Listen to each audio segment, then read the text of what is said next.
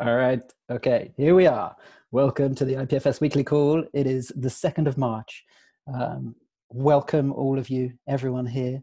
This is going to be fun times. Today, we have Brendan and Dustin talking to us about what's new in query in 2020. Brendan and Dustin, would you like to take it away? Or just Dustin, or just Brendan, however you want to do it.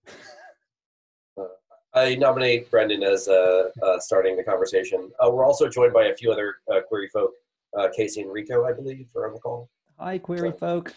Yeah. But yeah, Brendan, I'll let you kind of get it started, and we'll pipe up when appropriate. Alrighty, go for it. Totally. Thanks so much for inviting us. This is so nice. It's so nice to sort of see everybody. I'm gonna share my screen, and so hopefully this goes okay. But if it doesn't, you know, demo gods. But yeah, so query in 2020.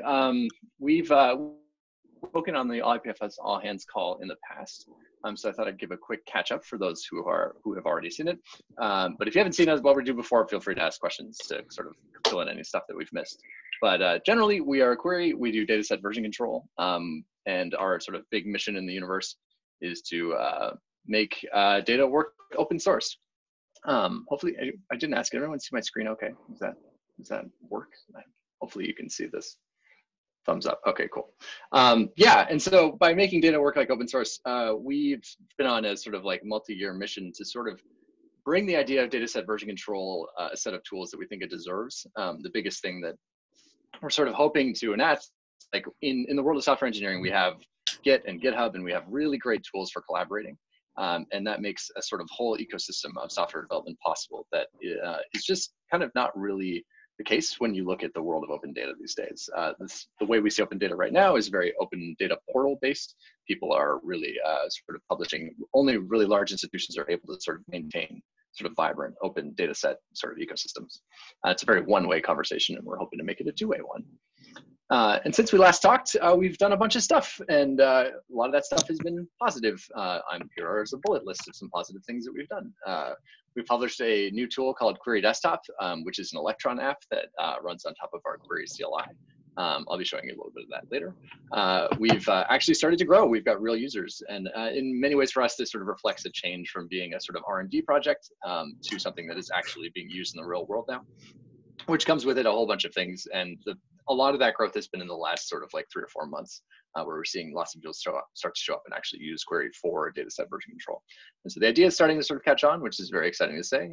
We also launched Query Cloud, which is sort of our HTTP bridging service that lets you look at datasets that are published on query on the regular internet without any sort of like DWeb magic. And we brought a lot of stability and sort of like really sort of brought forth the feature set we think we need to sort of get into a system where people can actually start versioning and publishing data. And so just to like give you a feel for what that looks like materially, this is what Query Desktop looks like these days. We've got this sort of like built-in network of data that already exists, and I can sort of, these are data sets that are currently published on Query. And all of this, obviously we're on an IPFS call, all of this, everything you're looking at is versioned IPFS data. So I can sort of just come in and look at this data set of presidents that are birth and death, and we're seeing just like a list of commits. I can see them grayed out because I don't have them. I can literally hit this clone button. This is going to grab this data set, pull it into my local repository, give me a whole version history, and let me sort of see everything under the hood. Yeah, and so like this gives us like a meaningful, we get like our classic sort of like GitHub desktop style, just yellow dots for what changed between versions. We'll talk more about how this is going to get better, but you sort of see everything we need to see to sort of get through versioned historical data, looking at stuff over time. I can build up a collection of data. Creating data is sort of almost as straightforward. I'm going to drag a CSV file really quickly over this desktop application. This is the process of creating a data set. There's a new data set. Cool. I can hit publish. This is going to be query directory of business improvement. Publish. We wait a little bit. This moves some blocks up into the cloud. I can hit this view in cloud button, and we have a data set that doesnning work because I didn't put any metadata, but I can give you some other query engineering data that I think is really fun. And so like this is transitioning into stuff that we think is kind of useful for people on this call. Just to do a real world use case of how this might work if you are in the engineering space. So for us, we had someone file an issue a little while ago talking about how long it takes to add really large data sets to query. And so we're sort of dealing with some of our performance issues. And so when people start yelling at you about your performance, you know that something is starting to go modestly right. But this user was so wonderful. They went through and helped us sort of create benchmark real world user data, created a whole sort of like graph of how long everything was taking based on that size, which is really exciting. And so we're seeing this sort of like spike into the sort of like 200 seconds on a sort of 1 gig data set size. They actually took the next step and they created a data set of the benchmarks themselves, showing how they worked, documenting a README of all their data, how it sort of flew. And then now I actually have the data, and we're actually, as an engineering team, able to look at some of this stuff and understand how this actually worked. And so for us, we saw, wow, this is really exciting, and sort of made for a fun use case to demonstrate today. We took this whole concept and then sort of like riffed on what SCM and the user sort of posted, and turned this into something that runs as part of our continuous integration framework. And so now this data set that you're looking at is actually the result of, I can just cut to the chase. This is like the actual data that's coming out of it, and we can see, hopefully I have that actually prepped. Yeah, and so then, as I mentioned, all of this is actually posted and hosted on IPFS. So this is a visualization that is built into the data set itself of the current amount of time that it is taking. And every time we push to master, this data set is updated in CI. So it runs the performance benchmarks, outputs in this case, a CSV file, commits that to query, publishes that back, and updates this visualization. And so every time we push to master, we get this really lovely sort of like, hey, how well are we doing in terms of that sort of time? And so this is just an example of what it looks like in CI. I can link to any of this if anyone has any details or wants to see any details on this. On top of all that, all of this actually shows up in Google Dataset search, because we've made this sort of like cloud thing work properly. So if we search for query benchmarks, we actually see this benchmark data set is being linked inside of Query Cloud itself. So this is just like, I think, a wonderful example of bridging the sort of like IPFS universe, which like this thing that Google Dataset Search is seeing is actually an IPFS hash at the bottom of the stack, which I think is a really fun bit. Yeah, and then from there we sort of like think that that's sort of hopefully that sort of forms like a concrete example of how this kind of thing is useful, and where we sort of see this sort of like intersection between sort of the hard engineering and why we think sort of dataset versioning is a valuable thing. That was a lot of really fast talking. That took way less time than expected. But just oh no, I'm not going to stop sharing. Sorry, 1 second. I'm going to go back. But yeah, just to sort of close out, this sort of lets you run your own data portal, which we think is really exciting and really sort of like brings that conversation from just a one-way thing to a two-way thing in a way that is drag and drop level easy. And if you want to get really hardcore, you can script it all the way up, as we sort of showed you. All of this is actually on IPFS. And then just sort of like close out some of this, like where are we headed this year? This year, it sort of marks for us sort of just bringing more features towards this to the users that are sort of starting to grow. The biggest thing we're going to bring forth is a diffing UI, so you can now actually see the diff between each version right inside of the desktop itself. That'll be the next thing to ship. On the sides, on speaking to features that are more interesting to this crowd, we have the concept of remotes, which exist inside of Git, but in query, remotes are just IPFS peers. So you can push and pull to anybody who will allow you to push and pull to them. And we're going to ship the idea of patch applications so that you can actually start patching a data set with the diff of another data set. That'll be later. But the other thing that we're sort of like really excited about is under the hood, all of these data sets are versioned and tracked in a way that we can actually tell you when your data sets are out of date. So if one data set is combining two other ones, we can actually tell you, hey, this two upstream data sets from you have been updated. You should rerun all of your sort of scripts and get the latest version of your stuff. And the last bit that we're sort of excited to bring on this call, and that we've been really sort of like, what would you say, like long time reader, first time poster about, has been IPFS test ground, which we've been following for a long while, and we're actually now starting to use internally at Query. And we're big fans of test ground. We plan to use it a whole bunch. I was really excited. I've been really excited about the idea of sort of simulated network testing since the dev summit in Berlin a number of years ago. But it's so exciting to see it come to life with the test ground project. So we wanted to just, while we're on the IPFS call, talk about how excited we are about it, and how we're planning to use that sort of cycle that we just showed of continuous integration publishing as part of our test ground suite, where we're actually going to run tests, collect metrics, and then use that, publish the updated versions of that. because as we know, a lot of these test ground tests are quite expensive to run from a machine perspective. And so yeah, the first use case we're planning to use it for is like checking for read-write conditions, raciness that we think exists within our app, but we haven't been able to verify yet because creating the conditions where we think that raciness shows up is quite difficult. And then from there, we're going to move on to more sort of like performance benchmark oriented stuff in the peer-to-peer context. Hopefully that answers everything, or actually gets a conversation started, but we'd be happy to take any questions.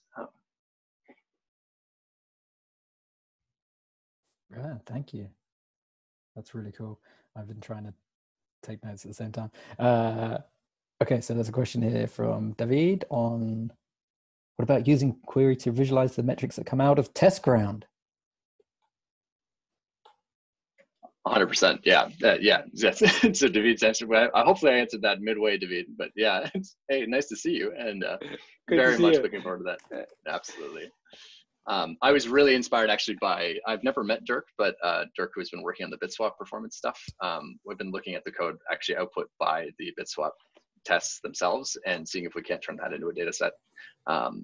Was a really exciting of being able to sort of just refer to a specific git commit, run a whole test ground suite and say from commit to commit performance. Really exciting. We're also really inspired by the Deno project. I don't know if you've seen Deno.land. They have an every single commit to master has a set of benchmarks that runs and a visualization that runs against it. So we're just trying to productize that pattern. Yeah, I guess if you've got questions, you could just type them in a chat and I can answer them, or others can answer them. Sure.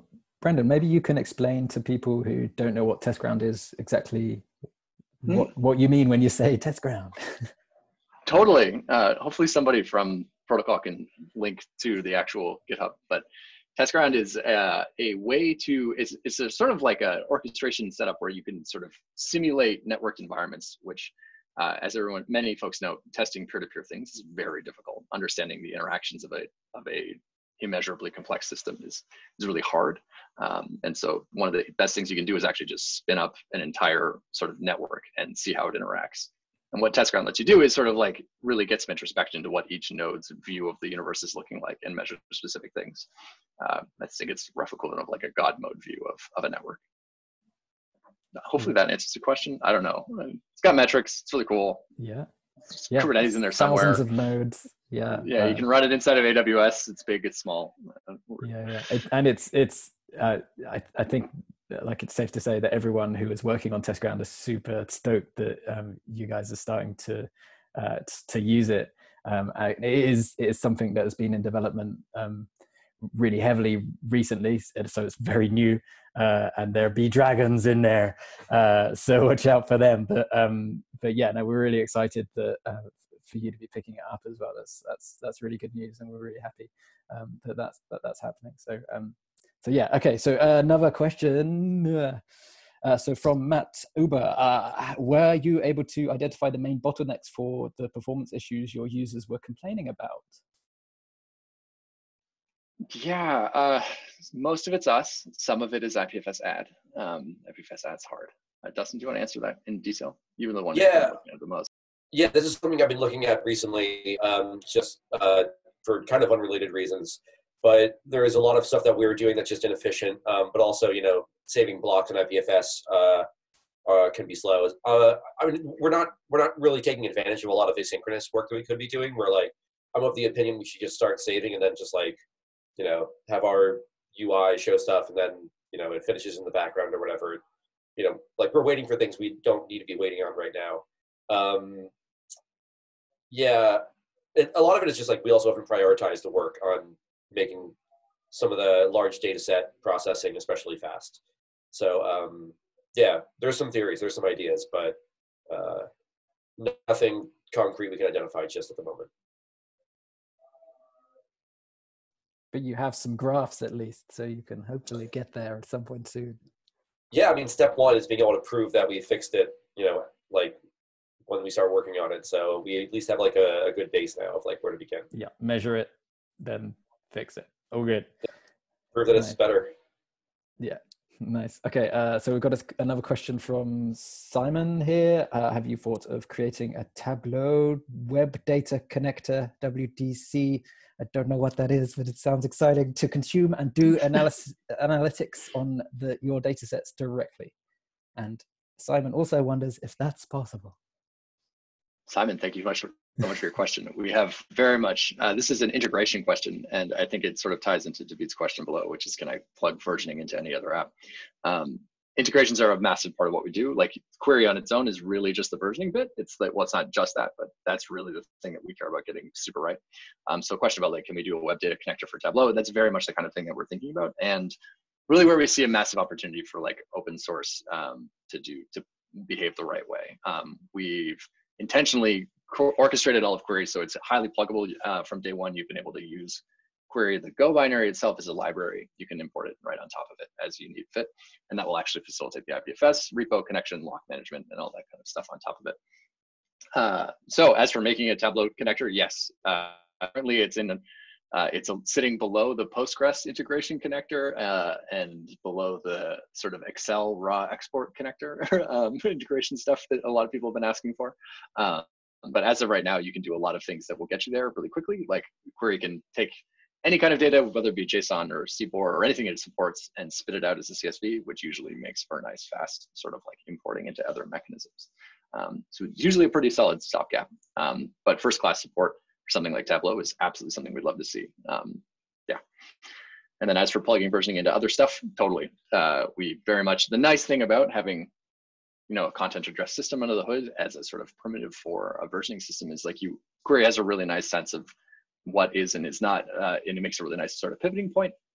And then plugging that into other stuff is often just doing sort of data integration work, as we sort of mentioned before. As for like native support for query and other stuff, not so much. The first thing that we're really excited to do there is actually the Apache Arrow project, which is scheduled for later this year.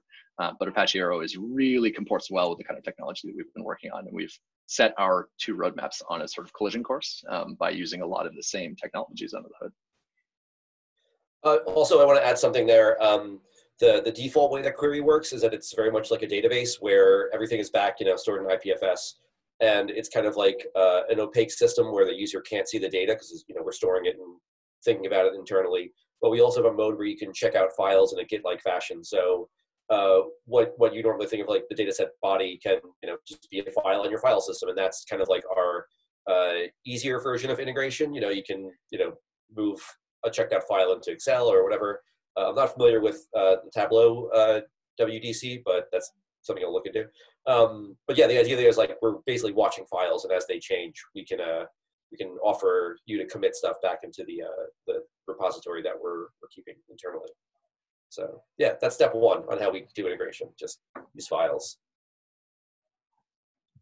Nice, thank you. David, does that answer your question as well, or did you? Yeah. Okay. All right. Rad. There are no more questions in the chat, but I have a question. Desktop looks slick. It's March now. Have you just been grinding on that for 2 months, or has it been in development for a lot longer? And Casey, do you want to take this?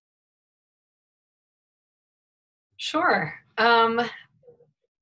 Versions of the desktop app have existed for a while. I think in October, November, we decided we wanted to go sort of coalesce some ideas that we had and came up with a new version of the app. And then in the past 2 months, I think, was the redesign.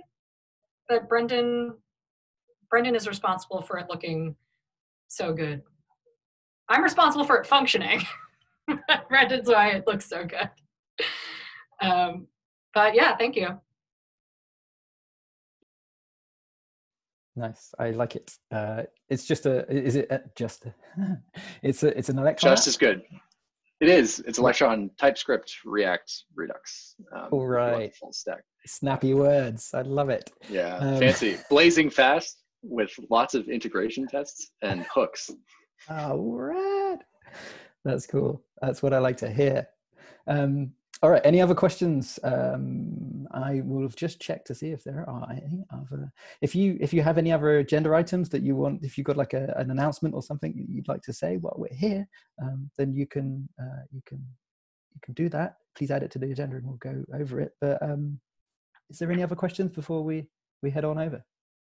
I got one real quick. For the desktop app, are you guys using the MFS, or are you doing some other sort of interesting file management fun that's different from the MFS? Hey, Matt, it's good to see you. And great question. Yeah, no, we are not using MFS. We're actually still writing IPFS v1 decks. And that's for a number of reasons. We have a whole conversation about links in IPLD to be had. That it's a long conversation. But so yeah, as of right now, we have a sort of like hacked management system that actually creates the deck. As the deck is being created, we're pulling the hashes of the subfiles and like pulling them up into the actual dataset definition itself and then closing it.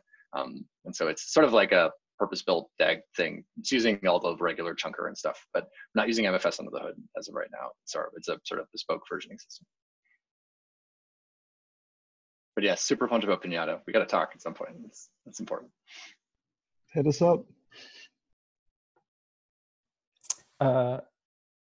That's really interesting. What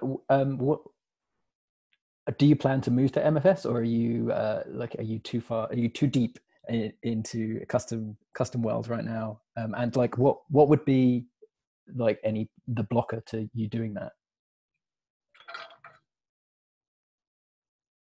The biggest thing is, yeah, Dustin, go ahead. Sorry. It's been on the roadmap for a while. Just something we haven't been able to prioritize. There was a bit where we were starting to make the move, but then just other things came up with, because we've got a bunch of pieces going on here in our kind of environment, our platform. Like we're kind of doing things that are manually imitating how MFS is like working. Yeah, like we're doing things the hard way, I guess you could say. Nothing has happened yet where we've been like forced to do it. So I think that's kind of just the thing. We're just kind of kicking the can down the road for now. But we do plan to do it once it seems appropriate.